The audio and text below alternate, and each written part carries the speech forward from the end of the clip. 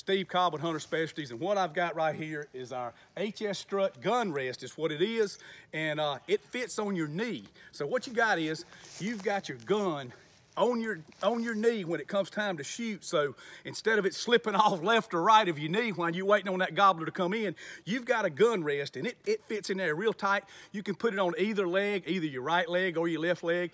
Seems like to me, if you're a left-handed shooter, sometimes you want to go across to the other knee. If you're right-handed, you want to go across to the other knee, but it's personal preference is what it is. You can put this on either knee. It's what you feel comfortable doing, but put this on, get your gun up before you hunt, and I promise you, because sometimes that gobbler don't come just straight in. It's a long wait in the morning, so the HS gun rest is something you need in your package.